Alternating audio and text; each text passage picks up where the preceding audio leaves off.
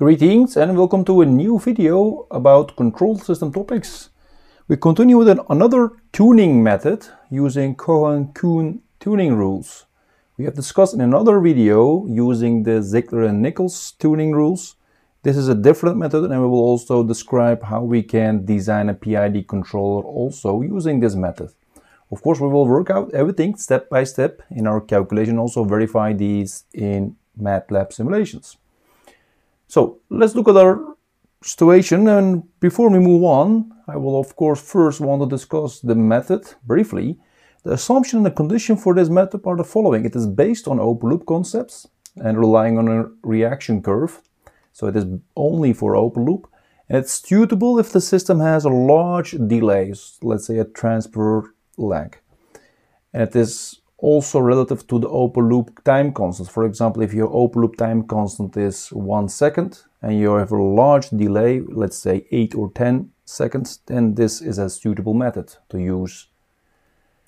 Now, it is only used for first order plus a delay time systems, and it is given by this FOPDT. So you need a first order system and it has also a delay. So that is actually given here. So we have, let's say, an input, the plant, which we don't know yet the transfer function, and there will be a response. It must be sort of an overdamped system looking in a second order configuration. You can see here that S-shape response, which is given here in black bold line.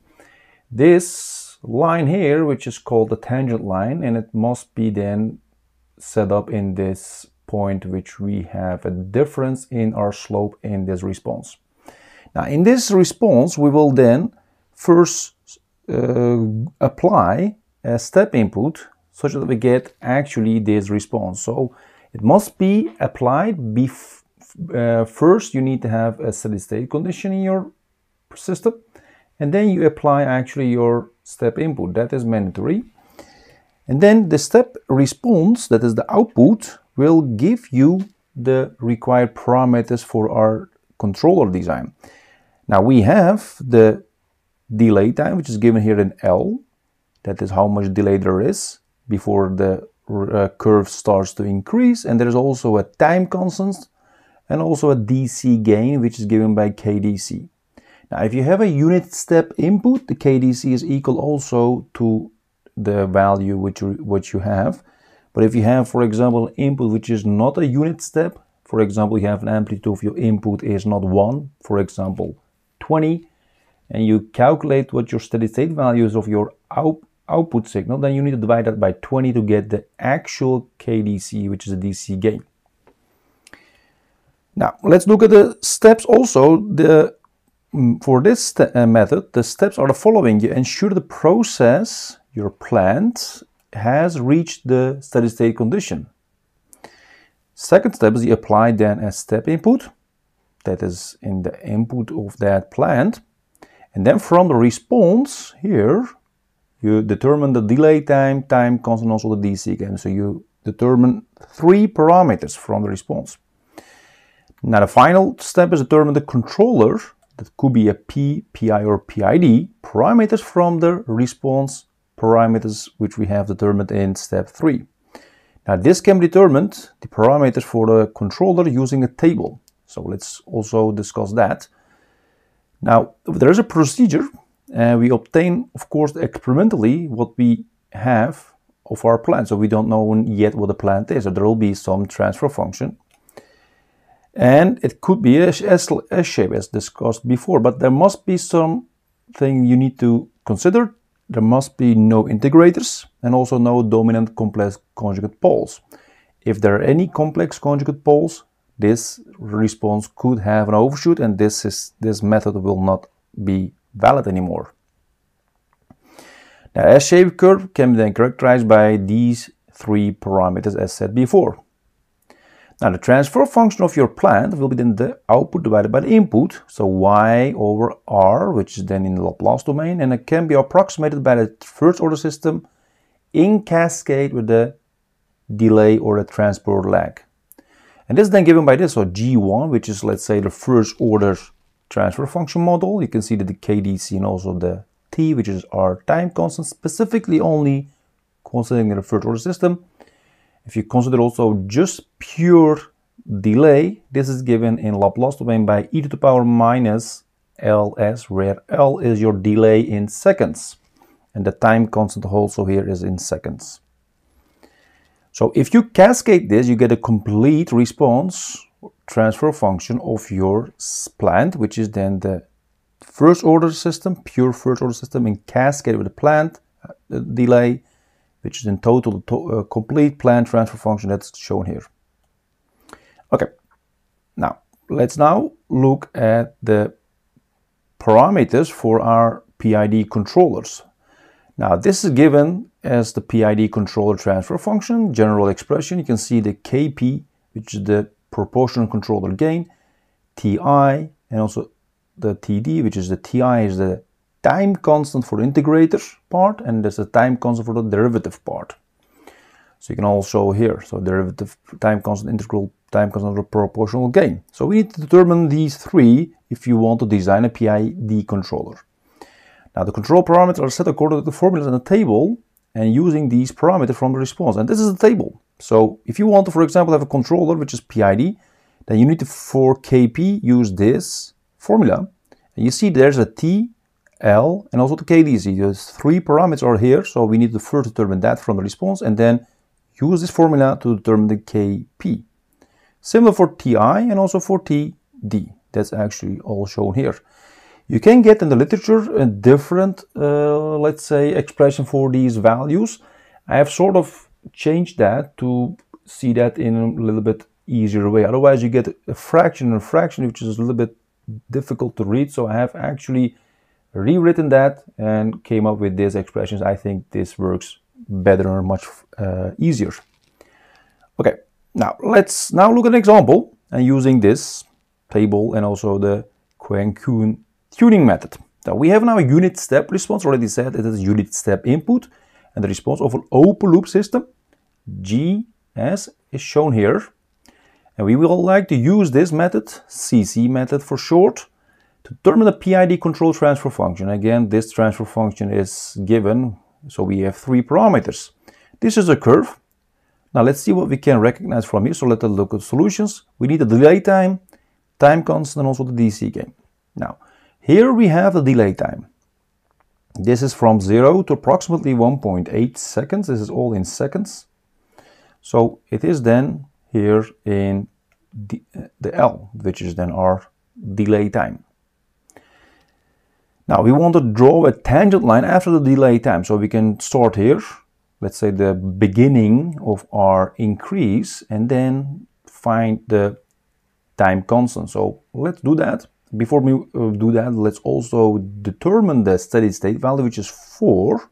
So for this red response. So the tangent line goes like that. So it is tangent at the origin value here after the delay. And you can now determine also the time constant by making a vertical line which intersects this blue and this dotted green line. And then going down, you see approximately 3.9. So the delay, after the delay, you get your time constant, which started at 1.8 and goes all the way to 3.9 seconds. And that is T, and that is then in this case 2.1 seconds. This is, by the way, an open loop unit step response.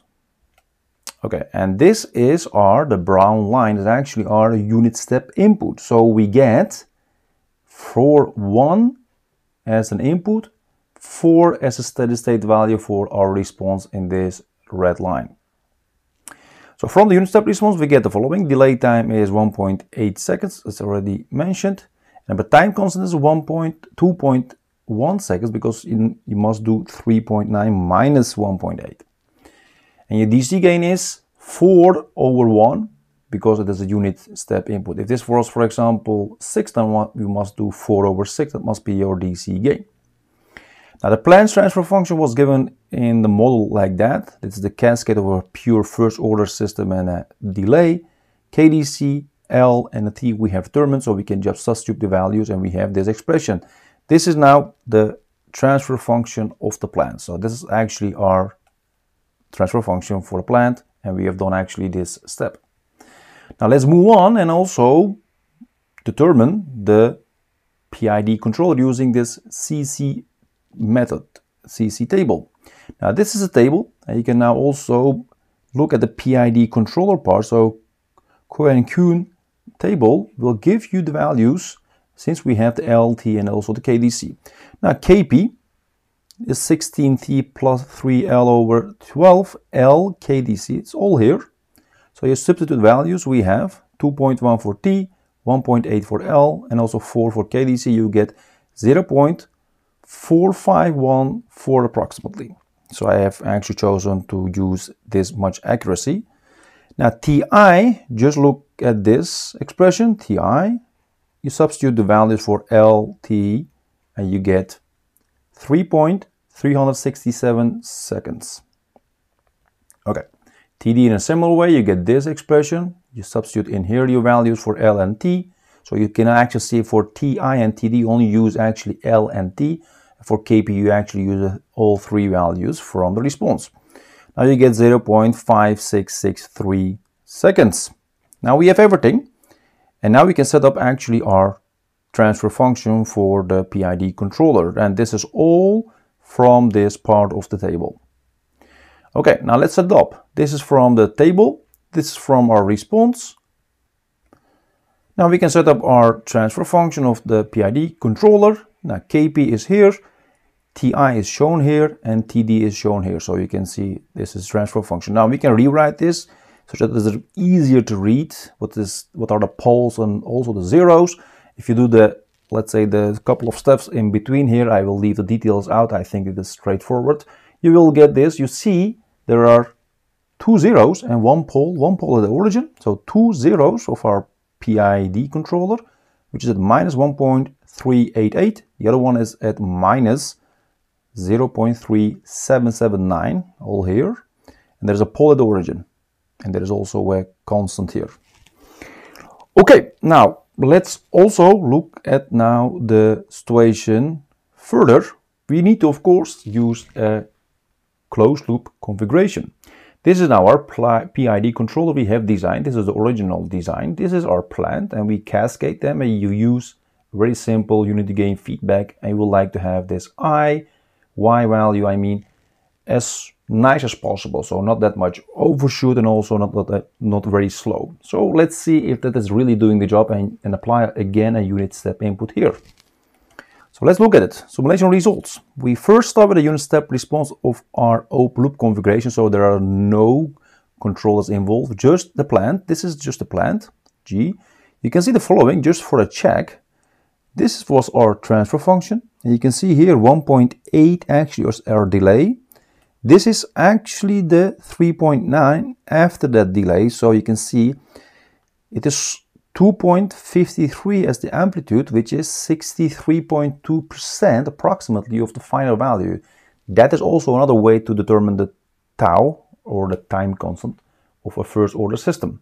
So you go from 1.8 to 3.9, that is 2.1 seconds, exactly as in the transfer function. There's also a steady state value, final value of 4, also shown here in the transfer function. That is verified. Now let's also look at a unit step response in closed loop configuration with our designed PID controller. This is what the response then looked like. And this was our transfer function we have determined. And this shows not that nice response, because we see our overshoot of 56% approximately, very, very high. Of course, the final value is 1. And also the delay is clearly seen of 1.8 seconds, but this overshoot of 56% is quite high. There was, of course, no specification on the, let's say, overshoot or settling time, anything.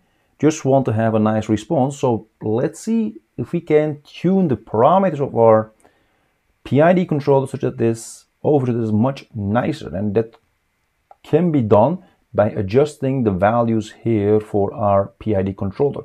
You can adjust, for example, this. You can make this larger or smaller. You can adjust one of the zeros and see if you can manage to get this overshoot much smaller. So I have tried to select one of these zeros and make that a different value. So I lowered actually this 1.388 to 0.7, approximately 2 times smaller. So there's a tuned PID controller, and this is now, so I leave this second 0 as it is, and also this constant, and also the pole at origin.